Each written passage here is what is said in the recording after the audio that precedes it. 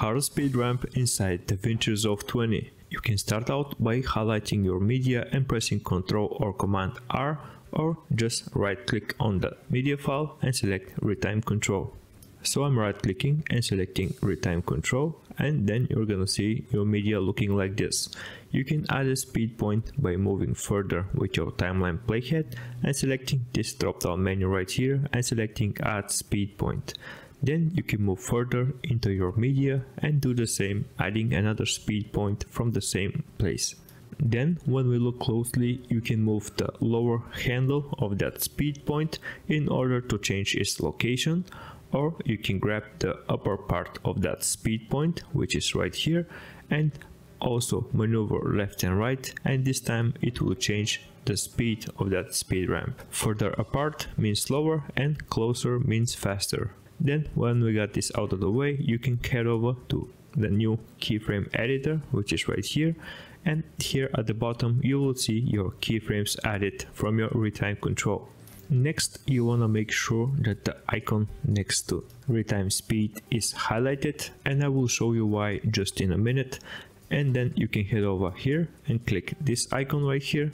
That way you're opening this tool, and then we're going to expand it from clicking here.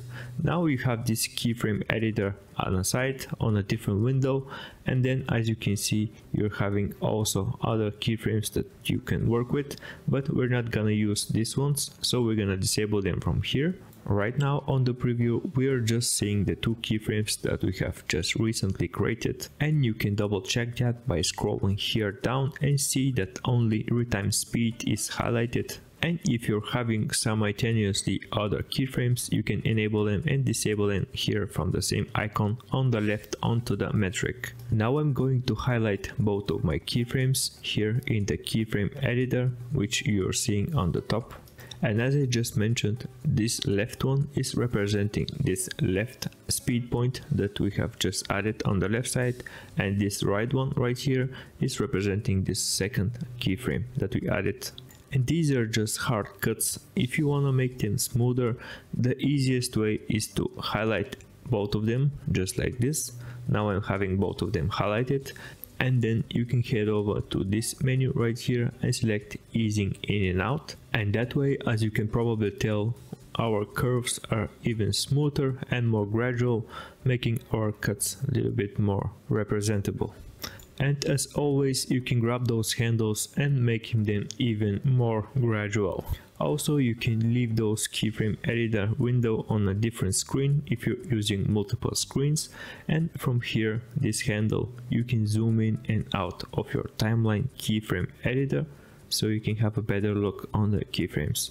In here, by selecting the pointer mode, you can readjust by grabbing this side and making them even go faster or slower, so you can apply different kind of changes that you have missed on your editing on your edit page.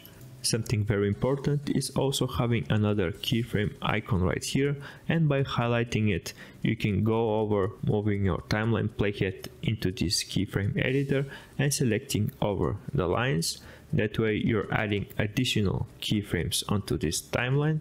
And then you can head over again to the pointer right here, and then you can grab this inner part of these second keyframes and make them even faster or slower. That was the fundamentals of adding a speed ramp in Davinci Resolve version number 20. I hope this video was helpful.